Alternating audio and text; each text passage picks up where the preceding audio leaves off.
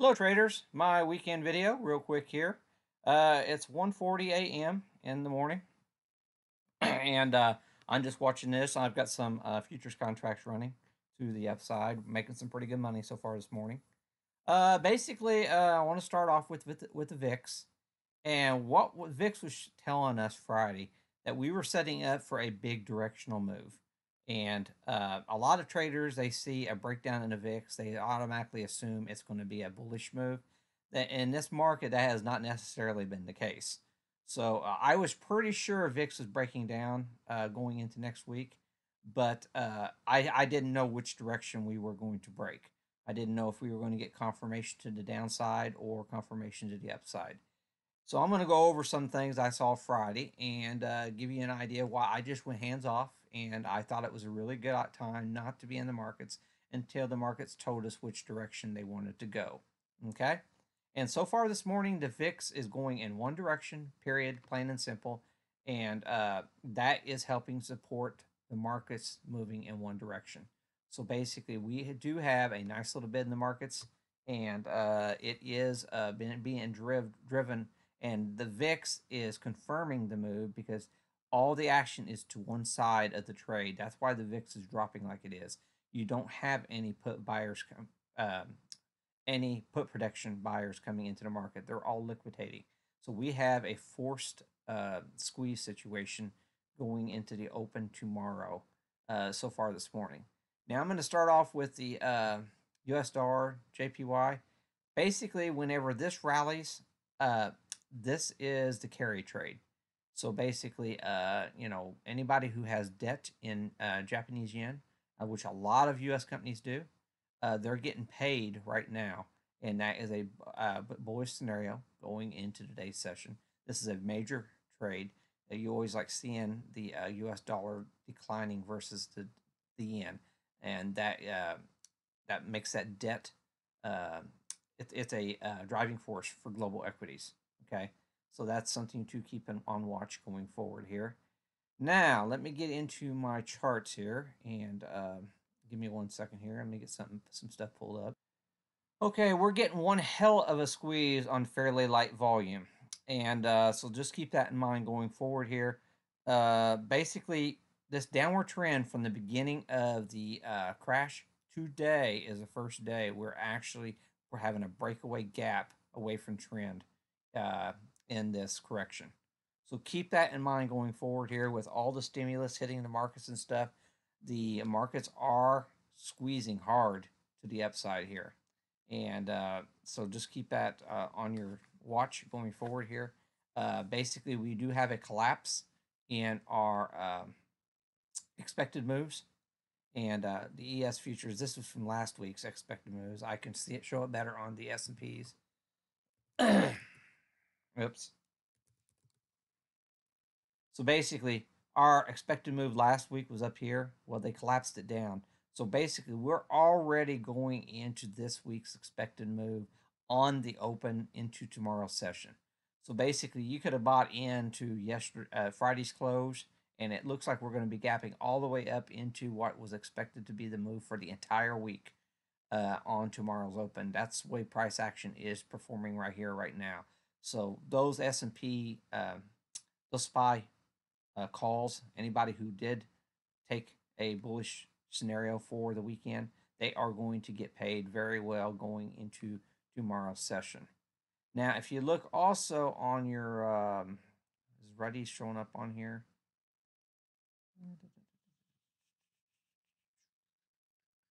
Okay, go ahead, slash. Russell was giving us a bearish divergence yesterday or Friday, giving us some warning signs that prices were trying to dip lower, and so basically, we got a nice little bid going on so far this morning on the Russell. And what one thing I want to take away on the Russell, okay, this was last week's expected moves on the Russell, and we came down and we blew past the expected move low, giving us the illusion that we were going to have a continuation into this week. I actually was preparing to go to the short side Friday until I saw that last half an hour of trading, and I decided to hold off. And I know another big friend of mine who had been over $100,000 in puts going into the close Friday. He closed out all of his put positions, um, thinking that this was just a this was not a capitulation sell off. It was just a slow, steady grind lower Friday, and they just completely ripped it back into their face. So something to keep in mind going forward here. Um, it looked like this was going to break down, and that's why I did not want to take any um, shorts into or any positions until I actually got some clear direction. And basically, what we've got going on, we are breaking up above that trend also on the Russell this morning, and this downward trend from the beginning. So this is going to be getting squeezed also, and the expected move on the upside, we are not very far at all for the week for the expected move high for the week on the Russell. So very easily we're going to be breaking above expected moves this week, setting up here. And then if we also go with the NQs, okay, um, as you can see, that was the height, that was the extended ranges from last week on the um, Qs or on the Nasdaq. Um, and if you go and look on your um, what happened last week on these expected moves, which gave you a feel that the markets wanted to go higher. The expected move going into the close Friday, which I was watching that, did not migrate lower from the prior week. So we basically got the same overlapping expected move for the Qs, suggesting that the markets have price action wrong for the Qs going into this week. And that's another reason why I did not want to take that chance. We were even marking tighter, and a tighter up downside potential for the Qs as well. So this was another reason, and it's breaking out above that trend. We're going to be gapping up above this trend tomorrow into the open, unless something happens in the overnight session. So very bullish scenarios going into the market the first of the week. And this one here may not necessarily break out above trend, but those other areas definitely are looking like a good possibility. Then we have our diamonds as well, and it's another one. The expected move has come in considerably versus last week. Here's a last week's expected move, and we're already, we're more than halfway there, and this was supposed to last for the entire week, and we're already more than halfway there in the Sunday, in the early Monday morning trading so far. Major short squeeze happening in this market. Uh, definitely high probability we're going to be breaking out above this week's expected moves on many, many of the things in the market. Okay. Okay. SMH. We're not going to actually get any ticks like this until early in the morning, but this is what I want to point out here. Your semiconductors, they're the expected high for the entire week is well within this last swing high we've had in the semiconductors. So that's something to keep on watch for a potential early breakout early this week for the semiconductors. If we do get responsive buying and this continues responsive buying into the markets, and we have USO, which it's still really jacked on USO on the, and actually the options expanded versus this prior week. So they have an expected move all the way up to $7.34 on all the OPEC news that's potentially going to be hitting the markets this week. And so far this morning, it's not actually leading to the upside, but these options are really jacked. This is one of the areas I definitely do not want to be adding a lot of long exposure, knowing that the whole area has been jacked to the moon going into this week. Okay, XLF financials. They have uh, basically right here, right now, the financials. This is our expected move for the entire week, and we're already marking above the expected move in the Monday morning session.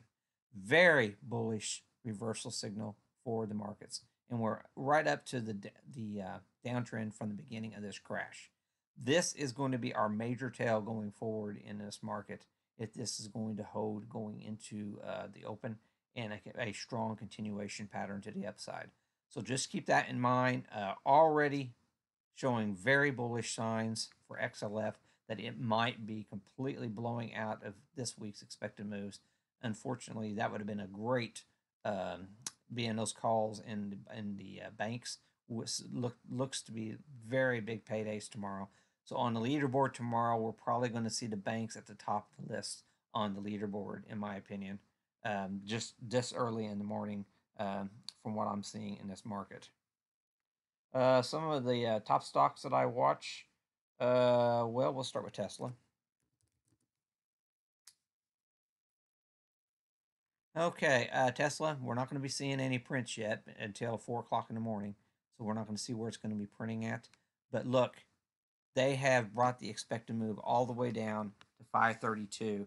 I mean, we all know how Tesla moves. We could be marking up $40, $50 in the morning on the opening print. So this is one that very easily could be marking right into the weekly expected move tomorrow morning. So 532 is the target you want to look for the week. Um, we're most definitely going to be over 500, I'm sure. I just don't know how much further beyond that. So something to keep on watch going forward.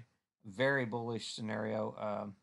It's still early in the day. Everything could change by the morning. Something could happen. But man, they definitely there is a definite appetite for these equities on this cross and breakout scenario. And what really is amazing is the light volumes. This breakout above that trend, extremely light volumes this morning. But it doesn't take a lot of volumes to change the entire tone of a market. So we just want to keep a close eye on it and see what happens. Um, very good potential that they're going to be squeezed really hard. The shorts are going to be squeezed very hard tomorrow morning, in my opinion.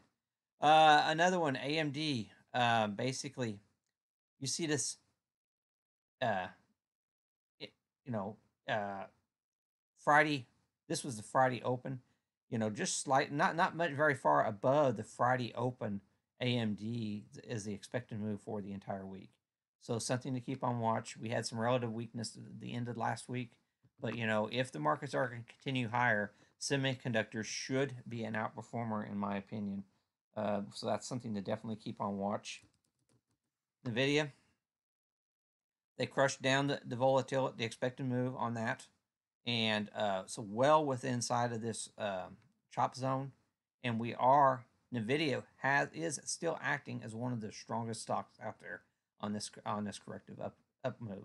So very likely we're going to see some responsive buying in Nvidia if the markets continue to go higher. Apple. Apple, given the relative move in these markets, I think we're going to see Apple over the 248 mark. 248 is a critical area that it must hold above. I do think we will probably be opening up at or above the 248 tomorrow. And it has been underperforming the market, so that's one that you want to just keep a close eye on. Um, so so basically, what we have here is an inverted head and shoulders pattern, and we have to break out above the 262 area for it to be an actual bullish pattern. Basically, right now we're just seeing a short squeeze, probably up into the 248 going into tomorrow. Facebook, I really do not like anything to deal with advertising. But if the markets are rallying hard tomorrow, Facebook's likely to rally with it.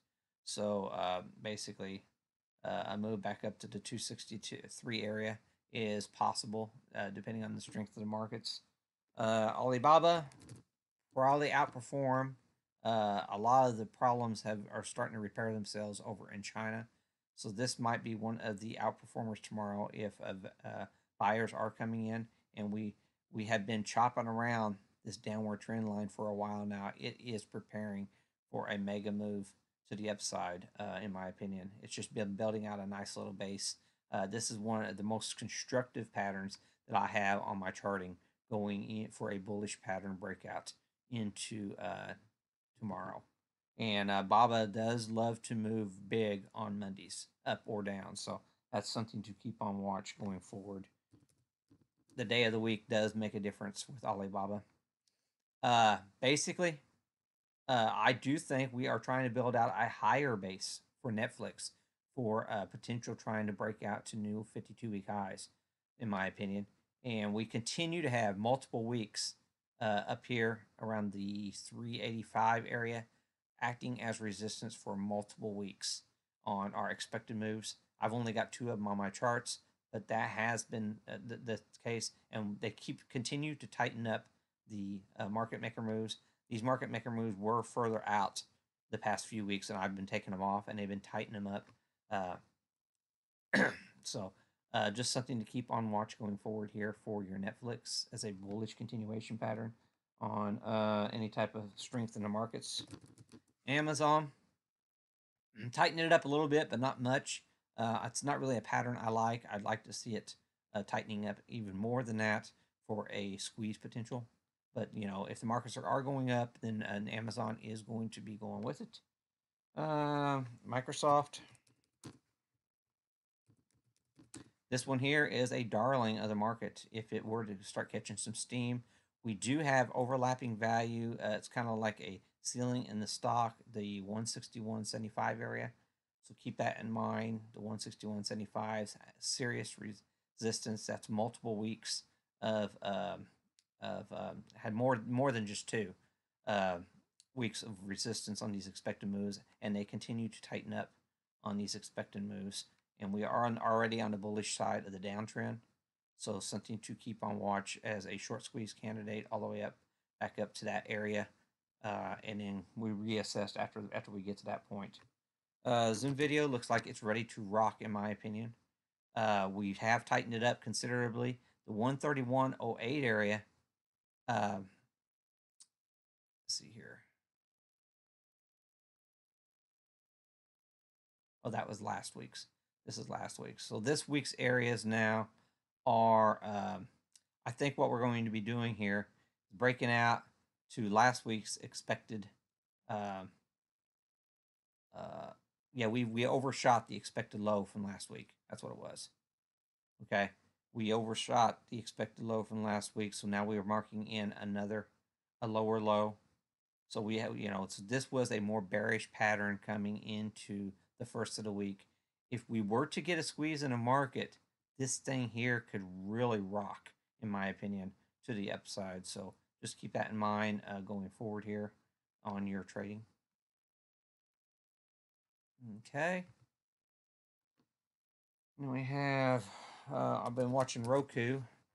It's in the same camp as it just continues to bleed a little bit lower here on Roku, and it's in the same camp as Netflix. It's and now they're even offering free HBO limited time specials for free HBO on Netflix announced this weekend. So on Roku, yeah. And this is one that I am definitely keeping on watch. I don't know if we're quite there yet. It is a little bit, if you have an inverted head and shoulders pattern, um, we've retraced almost 50%. This is the area where you want to start seeing buying coming in to support price, in my opinion. And it is, it has tightened up considerably on these expected moves. So, this thing starts to poke out above that line. It can move and move fast. So, something to definitely keep on watch as a bullish candidate, in my opinion. And then you have your Boeing, and it just after the whole stimulus thing, I don't really think the stimulus is actually going to help Boeing out that much after reading through it and stuff. And basically, all this stimulus is doing, it's allowing employers to keep people on their payroll and furlough their employees instead of putting it on the unemployment system. And I don't know if you guys saw that how the unemployment numbers have just skyrocketed through the moon.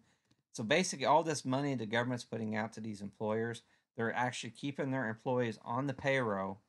And how it works is when they call people back to work, the people they keep on the payroll, they can write that off. And anybody that they don't keep on their payroll, they have to pay Uncle Sam back whatever Uncle Sam paid. So basically, it's an insurance policy. It's not an all or nothing scenario. So basically, if this economy is in a toilet whenever we come out of this and they can't hire back as many people, the employers only have to pay back, on the loans. They're only having to pay back the money that they furloughed employees, above and beyond, or the ones that they actually have to lay off down the road. So basically, all this stimulus has done is it's trying to negate how bad the unemployment numbers are and distort just how many people are being unemployed here on next week's numbers. Because next week's numbers are going to be impacted by the stimulus for big time. It's going to start manipulating the actual results. And to give you a quick glance here, every crash that we've ever had in the markets, I mean every, to 2007 back all the way back to the early 70s, every crash, weekly unemployment claims, these are the highest claims we've ever had in any type of crash scenario ever in history. This is the unemployment claims we currently have. And this is all going to be distorted because now they're going to furlough more people, put more people out of work, but it's not going to be reflected in these numbers. The companies are keeping people on their payroll instead of throwing them on the unemployment initial claims scene. That's the only difference that all that stimulus is doing. It's not making the market any better whatsoever, but it's giving the illusion things are getting better. Disney came out Friday and announced they're laying off 90% of their workforce. So I think some of that is they're taking some of the government money, so people are getting furloughed. So you have to really dive into the news headlines to see which ones are being furloughed and which ones are being laid off, because the news outlets are not actually defining that very well. But Disney is laying off 90% of their workforce, and so basically, when we do come out of this, if they can't bring everybody back, they're going to be on the hook for any money they've taken in loans from Uncle Sam, in theory. So, um, so just keep that in mind. I have a feeling if it does get really bad, that Uncle Sam's is going to come out and just write it off, and they're gonna change it and say, hey, you companies don't have to pay it back, type scenario, if things do continue to worsen. But I had a really nice short on a Disney on all those furloughs, 90% furlough. That was bad. So I got a really nice trade on Disney Friday afternoon. That was one of my best trades of the day. And so basically, that's all I've got to say here on my weekend video. Boy, really, really nice squeeze going on here in the pre-market session. And it just continue. It's just a rocking. I mean, they are just completely tearing the head off of these. Anybody who's got short these markets, they are going to wake up and they are going to have some very bad P&Ls tomorrow morning. And it's just a major, major short squeeze on very, very light volume. And see here, are these being updated yet? Yeah, these are being updated. Yeah, and as you can see, these are very heightened volumes already this morning on USO and the SPY already this morning. Very heightened volumes hitting the tape already for being 2 o'clock in the morning. So keep that in mind going forward here. This is one squeeze from hell that typically they're violent. You have these violent moves in the market, and so just keep that in mind going forward here in your trading. And it looks like we're going to be breaking well above expected moves for the week, in my opinion, unless something changes in the markets. Thanks a lot, and I will see you trading tomorrow.